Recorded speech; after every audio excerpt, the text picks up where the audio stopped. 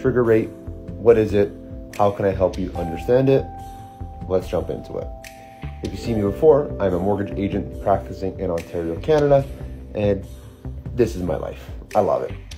Off the jump, if you are in a fixed rate mortgage product, you can keep on scrolling. This does not directly apply to you, but if you want to stay and watch the video for your future knowledge, be my guest.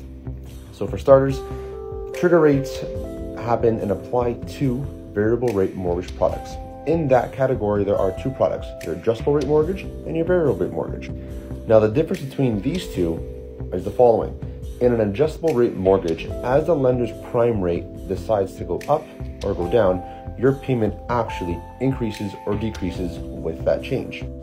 In a variable rate mortgage product, your payment stays consistent. It doesn't matter if the lender rate goes up or it goes down. This is where things start to get tricky. They get tricky because although the payment stays the same, in that payment you have your principal and you have your interest, which is what makes up a good portion of the mortgage payment.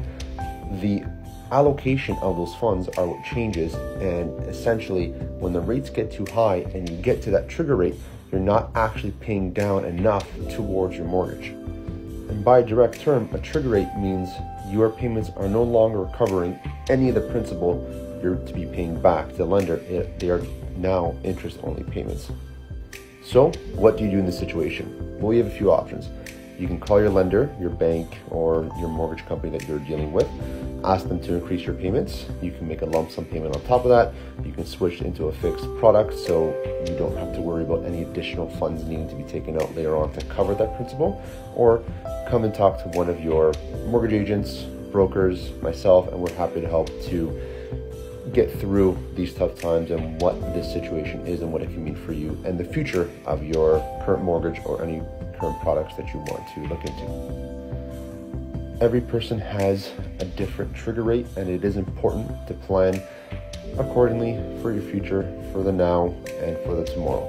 Please stay educated, keep on top of the news, or reach out to myself or any individual that you trust, and I'm sure they are more than happy to talk to, and at least I know that I am. Talk to you guys soon. Bye-bye.